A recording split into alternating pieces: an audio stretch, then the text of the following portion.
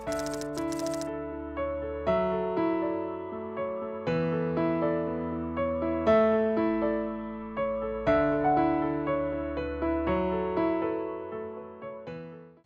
আলাইকুম, সবাইকে আবার স্বাগতম।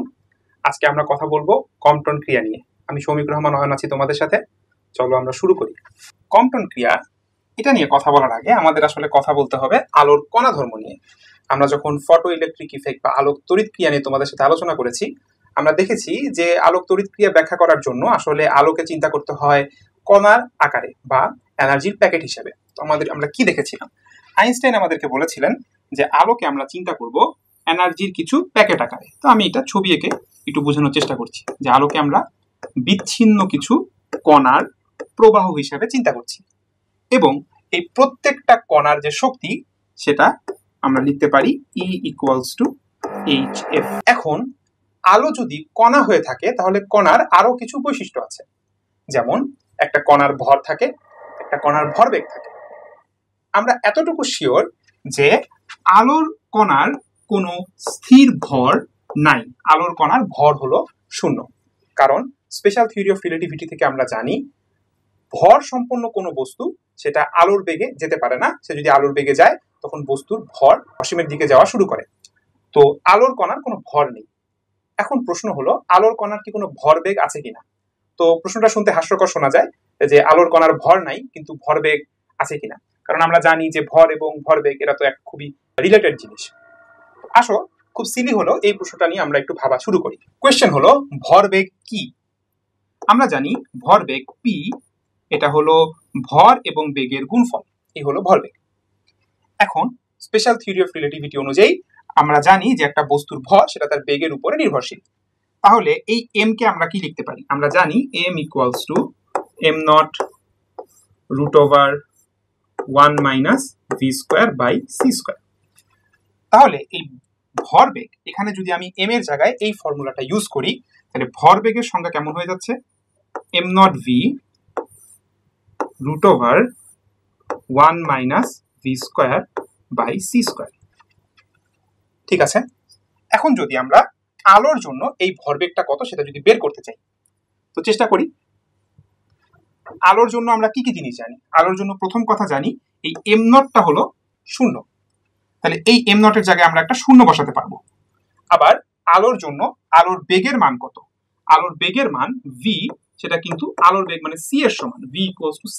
এই দুইটা কথা আমরা আলোর জন্য বা ফোটনের জন্য বলতে পারি। তাহলে এই v এর জায়গায় আমরা বসাবো c। যদি বসাই তাহলে দেখো কি সমস্যাটা হয়। এখানেও আমরা v এর জায়গায় কি বসাবো? c বসাবো। দেখি কি সমস্যাটা হয়। তাহলে এখানে আমি বসাচ্ছি m0 এর জায়গায় বসালাম 0, v এর জায়গায় বসালাম c √1 - এই v এর জায়গায় যখন c বসাবো c²/c²। c²/c² এই মানটা কিন্তু 1, তাহলে 1 - 1 এটা হয়ে গেল 0। প্রবলেমটা হলো দেখো উপরেও একটা 0 নিচেও একটা 0, মানে এটা চলে আসছে 0/0। তো খুব মজার ব্যাপার খেয়াল করো যে আলোর ভর শূন্য, কিন্তু আলোর যে ভরবেগ সেটা আসলে শূন্য না, সেটা আসলে 0/0। 0/0 মানে কি? 0/0 মানে অনির্ণেয়। অনির্ণেয় মানে নির্ণয় করা যাচ্ছে না। এখন এখানে আসলে ঘটনাটা কি, অনির্ণয়ের ঘটনাটা কি সেটা আসলে আমরা একটু বোঝার চেষ্টা করি। দেখো আমি যদি বলি যে এখানে আমি একটু আলাদা করে জায়গা নিয়ে যদি তোমাদেরকে বোঝানোর চেষ্টা করি যে 0/0 আমি ধরে নিলাম এই জিনিসটা x, তাহলে আমি এভাবে বলতে পারি যে 0 = x × 0। এই 0কে আমি ওপাশে নিয়ে গেছি। এখন খেয়াল করো এই x এর যে কোনো মানের জন্যই কিন্তু এই সমীকরণটা সত্যি হয়। x এর মান যদি আমি 1 বসাই, 2 বসাই, 5 বসাই, i বসাই, যাই বসাই, আমার সমীকরণটা সিদ্ধ হচ্ছে। তার মানে আমরা কিন্তু দাবি করতে পারি না যে এই x এর মান 0, বরং এই x এর মান যা খুশি তাই হইতে পারে। তো একটা ভালো ঝামেলার মধ্যে আমরা পড়ে গেলাম যে আলোর ভর শূন্য, ভরবেগটা অনির্ণেয়। এখন আমরা এই ভরবেগকে 0ও বলতে পারি। অনির্ণয়ের মান তো যা খুশি তাই হইতে পারে, তো 0ও হইতে পারে, তাই তো? কিন্তু আমরা এখন দেখব যে আলোর ভরবেগ আসলে 0 না। কেন 0 না এটা বোঝার জন্য আমাদেরকে এখন একটু দেখতে হবে যে দুইটা বস্তুর সংঘর্ষ হলে কি হতে পারে। চলো আমরা সেটা দেখে আসি। এখন আমরা এখানে দুইটা বস্তুর মধ্যে সংঘর্ষকে পর্যবেক্ষণ করব। এখানে দেখতে পাচ্ছ দুইটা বস্তু আছে 1 and 2। আমাদের দ্বিতীয় বস্তুটা স্থির অবস্থায় আছে আর প্রথম বস্তুটার মধ্যে একটা বেগ আছে, এ গতিশীল অবস্থায় আছে। তো আমি একে এখন গতিশীল করব, দেখো কি হয়। আমরা দেখতে পাচ্ছি যে সংঘর্ষের পরে দুইটা বস্তু দুই দিকে চলে গেছে। এখন ইম্পর্টেন্ট কথা হলো, আমি পুরোটাকে আরেকবার রিপিট করি। ঘটনা যখন শুরু হয় তখন এই 1 নাম্বার বস্তুর কাছে কিছু ভরবেগ ছিল, 2 নাম্বার বস্তুর কাছে কিন্তু কোনো ভরবেগ ছিল না, কারণ এর বেগটা ছিল 0। যখন এদের মধ্যে সংঘর্ষটা হচ্ছে তখন আমরা দেখতে পাচ্ছি যে 1 নাম্বার বস্তু কিছু ভরবেগ 2 নাম্বার বস্তুকে দিয়ে দিছে। তাহলে 2 নাম্বার বস্তু ভরবেগ কিভাবে পাইলো? এই জিনিসটাকে আমরা বলি ভরবেগের সংরক্ষণশীলতা। এখানে মাথায় রাখতে হবে ভরবেগ একটা ভেক্টর কোয়ান্টিটি, মানে কি এক্স এবং ওয়াই দুই অক্ষে আমাদেরকে চিন্তা করতে হবে। সহজ কথা হলো, একটা স্থির বস্তু সে যদি ভরবেগ অর্জন করতে চায় তাহলে অন্য কোনো একটা বস্তুকে কিছু ভরবেগ হারাতে হবে, অন্য কোনো একটা বস্তুর ভরবেগের বিনিময়ে এই দ্বিতীয় বস্তুটা একটা ভরবেগ লাভ করবে। আমি আবার বলে দিচ্ছি, এটাকে স্কেলার ভাবে চিন্তা করলে হবে না, চিন্তা করতে হবে ভেক্টর হিসাবে বা উপাংশ দিয়ে চিন্তা করতে হবে। তো চলো আমরা আরেকটু ডিটেইলে দেখি। তাহলে আমরা যদি সেই ভরবেগের সংরক্ষণশীলতা দুইটা বস্তুর মধ্যে সংঘর্ষের যদি আরেকটু ম্যাথমেটিক্যালি তোমাদেরকে মনে করাই দিতে চাই, যেটা তোমরা আগে ফিজিক্সের প্রথম পত্রে নিউটনিয়ান বলবিদ্যা সেই চ্যাপ্টারে পড়েছো, সেখান থেকে একটু মনে করাই দেই। দেখো কি হয়। আমাদের এই বস্তুটাকে বলতেছি আমরা m1 ভরের বস্তু, আর একে আমরা বলছি m2 ভরের বস্তু। m1 ভরের বস্তুর আদিবেগকে আমরা বললাম u1, আর m2 ভরের বস্তুর আদিবেগটা ছিল 0, স্থির ছিল।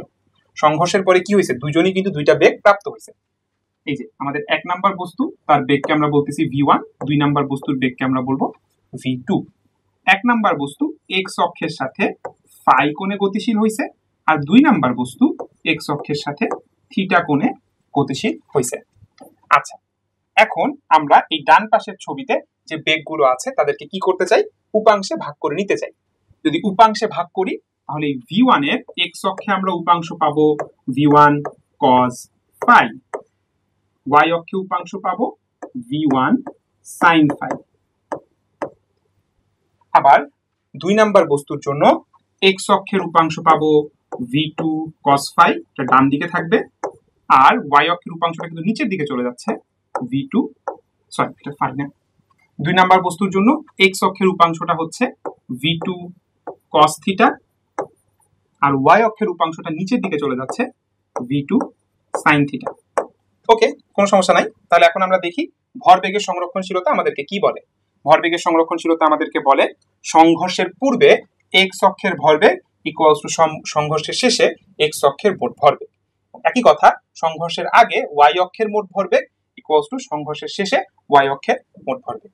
তো সংঘর্ষের পূর্বে বিফোর কি ছিল, x অক্ষে কি ছিল, x অক্ষে আমাদের ভরবেগ ছিল এই m1 বস্তুর কাছে, তাহলে এটা ছিল m1 u1। আর সংঘর্ষের পরে x অক্ষে মোট ভরবেগ কয়জনের কাছে আছে, দুজনের কাছে আছে। 1 নাম্বার বস্তুর কাছে কিছু ভরবেগ, 2 নাম্বার বস্তুর কাছে কিছু ভরবেগ। তাহলে এখানে আমরা কি পাচ্ছি, x অক্ষে পাচ্ছি ইকুয়ালস দিয়ে দেখাচ্ছি, এটা সংঘর্ষের পরে m1 v1 cos phi plus m2 v2 cos theta। এটা হলো x অক্ষে ভরবেগের সংরক্ষণশীলতা। একইভাবে আমরা যদি y অক্ষে ভরবেগের সংরক্ষণশীলতা দেখতে চাই, সংঘর্ষের পূর্বে খেয়াল করে দেখো y অক্ষে কোনো ভরবেগ ছিল না, তাহলে y অক্ষে ভরবেগ হলো 0। সংঘর্ষের পরে প্রথম বস্তুর জন্য উপরের দিকে ভরবেগ তৈরি হয়েছে, সেটা কতটুকু, m1 v1 sin phi। আর দ্বিতীয় বস্তুর জন্য নিচের দিকে ভরবেগ তৈরি হয়েছে, এটার মান হলো m2 v2 sin theta, আর এর দিক কোন দিকে, নিচের দিকে, তাই এখানে একটা মাইনাস, নিচের দিক বোঝানোর জন্য একটা মাইনাস। তাহলে আমরা দেখতে পাচ্ছি যে এই উপরের দিকে একটা ভরবেগ আর নিচের দিকে একটা ভরবেগ দুটা তৈরি হয়ে শুরুতেও ছিল কত 0, শেষেও উপরে আর নিচে 0। সহজ কথা, এই 1 নাম্বার বস্তু থেকে যে ভরবেগটা ছিল সেটা শুরুতে যে ভরবেগ ছিল, সংঘর্ষের পরে এই দুইটা বস্তু মিলে আসলে অতটুকুই ভরবেগ আছে। এখন আমরা পড়ছিলাম আলো নিয়ে, আলো নিয়ে কথা বলা শুরু করে আমরা চলে গেছি নিউটনিয়ান বলবিদ্যায়। কেন, এটাই এখন আমরা দেখব কম্পটন ইফেক্টের মাধ্যমে। কম্পটন ইফেক্টে বিজ্ঞানী কম্পটন উনি খেয়াল করলেন একটা ইলেকট্রন, যেমন আমরা এখানে ছবিতে দেখতে পাচ্ছি, এই যে এই একটা ইলেকট্রন, এই ইলেকট্রনটা এখানে স্থির হয়ে বসেছিল। স্থির হয়ে বসেছিল, আদিবেগ শূন্য। কি করা হলো, এই ইলেকট্রনকে একটা ফোটন দিয়ে আঘাত করা হলো। ফোটন দিয়ে আঘাত করার পর দেখা গেল ফোটন চলে গেল একদিকে, ইলেকট্রন চলে গেল আরেক দিকে, ঠিক আমাদের এর আগের ঘটনাটার মতো। এই যে এখানে যা হয়েছিল, M1 আসে M2 কে আঘাত করছে, M1 একদিকে চলে গেছে, M2 আরেক দিকে চলে গেছে। সেম ঘটনা ঘটতেছে কার সাথে, ইলেকট্রন এবং ফোটনের মধ্যে। ইলেকট্রন সে যে একটা ভরবেগ প্রাপ্ত হচ্ছে, এই ভরবেগটা সে কোথায় পাচ্ছে, নিশ্চয়ই সে আলো থেকে পাচ্ছে, ফোটন থেকে পাচ্ছে। তার মানে ফোটনের একটা ভরবেগ আসলে আছে। তাহলে এই ইলেকট্রন কিভাবে ভরবেগ পাইল, এই ফোটনের ভরবেগটা আসলে কত, আমরা একটু আগে দেখে আসছি। এই ফোটনের ভরবেগটা ছিল অনির্ণেয়, মানে তাকে নির্ণয় করা যাচ্ছিল না, 0/0 ফরম্যাটে চলে আসছিল। কোনোভাবে যদি আমরা এই অনির্ণেয় থেকে একটা মান বের করে নিয়ে আসতে পারি, ফোটনের একটা ভরবেগ বের করে নিয়ে আসতে পারি, তাহলে কিন্তু আমরা এই কম্পটন ইফেক্টকে এক্সপ্লেন করতে পারবো। তো সেটার জন্য আমাদের একটু স্পেশাল থিওরি অফ রিলেটিভিটির সাহায্য নিতে হবে। তো চলো দেখি কিভাবে এটা বের করা যায়। তো আমরা কি করতে চাই, আমরা ফোটনের ভরবেগ বের করতে চাই। তো ভরবেগের জন্য আমরা যে সূত্রটা দেখছিলাম এরকম ছিল, P = m0 v √1 - v²/c²। আলোর জন্য এই সূত্রটা অনির্ণেয় উত্তর দেয়, কারণ আলোর কোনো ভর নাই। কিন্তু আমরা কি করতে চাই, আলোর এই ভরের ব্যাপার স্যাপারকে আমরা রিপ্লেস করে দিতে চাই আলোর শক্তি দিয়ে। কারণ আলোর ভর না থাকলেও আমরা কিন্তু জানি আলোর শক্তি আছে, এবং ভর এবং শক্তির মধ্যেও আমরা কিছু রিলেশন জানি। সেটাই এখন আমরা একটু সামনে নিয়ে যেতে চাই। ভর এবং শক্তির মধ্যে সম্পর্ক আমরা সবাই জানি, ভর এবং শক্তির মধ্যে সম্পর্ক E = mc²। m এর জায়গায় ঠিক আগের মতো আমরা লিখতে পারি m0 √1 - v²/c²। আর এই যেখানে c² ছিল সেটা আবার এখানে লিখে দিচ্ছি, ঠিক আছে। এখন এইখান থেকে আমরা ভরবেগের একটা সম্পর্ক বের করার চেষ্টা করব।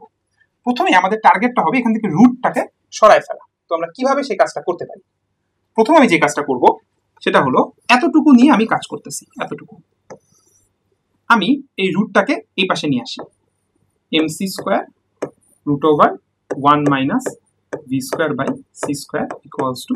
= m0 c²। এখন রুটটাকে সরানোর জন্য আমি পুরো জিনিসটাকে একটা স্কোয়ার করে দিব। আমি স্কোয়ার করে দেই, তাহলে কি হচ্ছে, m² c⁴ 1 - v²/c² = ডান পাশে স্কোয়ার করলে কি হবে, m0² c⁴। এই তো কথা। আচ্ছা, এবার এই ব্র্যাকেটটাকে আমরা গুণ করে দিতে পারি, তাহলে কি হচ্ছে, m² c⁴, এই অংশটা যখন v²/c² সাথে গুণ হবে, এখানে একটা মাইনাস আসলো, c⁴ আর এখানে আছে c², আমরা কি পাচ্ছি, m² v² c² = m0² c⁴। Alright, কোনো সমস্যা নাই, ভালো কথা। এখন আমি কি করতে চাই, এই মাইনাস অংশটাকে ওই পাশে নিয়ে যাই, m² c⁴ = m0² c⁴ plus m² v² c²। এখন দেখো, এই যে m² c⁴ এই অংশটা, এটাকে আমি চাইলে কিন্তু এইভাবে লিখতে পারি, m² c⁴, আমি এটাকে লিখতে পারি mc² পুরোটার উপরে হোল স্কোয়ার, তাও তো হয়, লিখলাম। আচ্ছা, এই পাশে m² v² c², এইটাকে আমি এখন দেখো m² v² এই জিনিসটাকে আমি লিখতে চাচ্ছি mv পুরোটার উপরে স্কোয়ার। এত কিছু করে কি লাভ হলো, দেখো এই যে আমাদের mv, এই mvটাই কিন্তু আমাদের ভরবেগ, তাই তো। এই ভরটা হলো গতিশীল ভর, আর এটাকে আমরা এই m0 v √1 - v²/c² বা mv এভাবে তো আমরা লিখতে পারছি। তাহলে এই mv পুরোটার উপরে স্কোয়ার, এটা হলো p² c² plus m0² c⁴, এই অংশটা থাকুক, আর এখানে আমরা দেখতে পাচ্ছি mc² পুরোটার উপরে হোল স্কোয়ার। mc² মানে কি ভাইয়া, mc² মানে এই যে এনার্জি E, তাহলে এটা কিন্তু আসলে E²। তাহলে এই যে সম্পর্কটা, এটা খুবই বিখ্যাত একটা সম্পর্ক, এটা হলো শক্তি, একটা বস্তুর শক্তি এবং ভরবেগ তাদের মধ্যেকার যে সম্পর্ক সেটা। তাহলে এটাকে আমরা কি লিখতে পাচ্ছি? এটাকে আমরা লিখতে পাচ্ছি E equals to root over am not square C to the power 4 plus P square C square. তাহলে এই সমীকরণটা হলো একটা বস্তুর শক্তি এবং ভরবেগের মধ্যে সম্পর্ক। এখন এই কাজটার সাথে সাথে আমাদের আরেকটা লাভ হয়েছে, সেটা হলো আমরা এই সমীকরণের সাহায্যে যদি এখন আলোর ভরবেগটা নির্ণয় করার চেষ্টা করি, তাহলে আমরা দেখতে পাবো যে আলোর ভরবেগ আর অনির্ণীয় আকারে আসছে না, আলোর একটা নির্দিষ্ট ভরবেগ পাওয়া যাচ্ছে। তাহলে চলো আমরা সেই আলোর ভরবেগটা কত হবে সেটা দেখি। তাহলে আমরা সূত্র বের করেছি, বস্তুর শক্তি E equals to root over am not square C to the power 4 plus P square C square.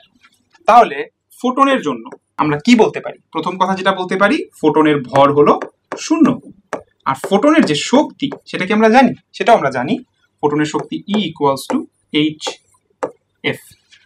এই দুইটা জিনিস আমরা এখন এখানে বসাবো, দেখি এবার অনির্ণীয় আসে নাকি আসে না। তাহলে E এর জায়গায় বসালাম HF root over am not square C to the power 4, am not এর মান 0, তাই প্রথম টার্মটা চলে গেল 0, পি স্কোয়ার সি স্কোয়ার। খেয়াল করে দেখো এখন কিন্তু অনির্ণীয় অবস্থায় নাই, আমরা এখান থেকে পি বের করতে পারবো। তাহলে পি কি আসবে? দেখো পি স্কোয়ার সি স্কোয়ার পুরোটার উপরে রুট, তার মানে HF এটা ইকুয়ালস টু আমরা কি লিখতে পারি? এটা ইকুয়ালস টু লিখতে পারি পি ইন্টু সি, বা আলোর ভরবেগ পি এটা হলো HF divided by C. HF divided by C, এটা কিন্তু অনির্ণীয় না। আমরা H এর মান জানি, প্ল্যাঙ্কের ধ্রুবক, F হলো আলোর কম্পাঙ্ক, সি হলো আলোর বেগ। তাহলে খুব ইন্টারেস্টিং ব্যাপার, আলোর ভর না থাকলেও আমরা ভরবেগের একটা মান কিন্তু বের করতে পারছি। এটাকে আমরা চাইলে অন্যভাবেও লিখতে পারি। কিভাবে লিখতে পারি আসো দেখি। এটা কিভাবে লিখতে পারি? আমরা দেখেছিলাম যে C equals to F lambda, আলোর বেগ সি, তার কম্পাঙ্ক এবং তরঙ্গ দৈর্ঘ্যের গুণফল। তাহলে আমরা কি করতে পারি? আমরা এখন লিখতে পারি, দেখো এখানে আমার এফ বাই সি আছে, এফ বাই সি যদি আমি লিখতে চাই, এফ বাই সি হয়ে যাবে 1 বাই ল্যামডা, 1 বাই ল্যামডা। তাহলে এই যে এখানে এফ বাই সি, এটার জায়গায় আমরা লিখতে পারি 1 বাই ল্যামডা, মানে লেখা যায় P equals to H by lambda, P equals to H by lambda. তার মানে আলোর যে ভরবেগ সেটা ডিরেক্টলি তার তরঙ্গ দৈর্ঘ্যের ব্যস্তানুপাতিক। তরঙ্গ দৈর্ঘ্য যত বেশি, ভরবেগ তত কম, আর তরঙ্গ দৈর্ঘ্য যত কম, ভরবেগ তত বেশি। ব্যাপারটাকে আমরা এভাবে চিন্তা করতে পারি, তরঙ্গ দৈর্ঘ্য হলো আলোর তরঙ্গ ধর্মকে প্রকাশ করে।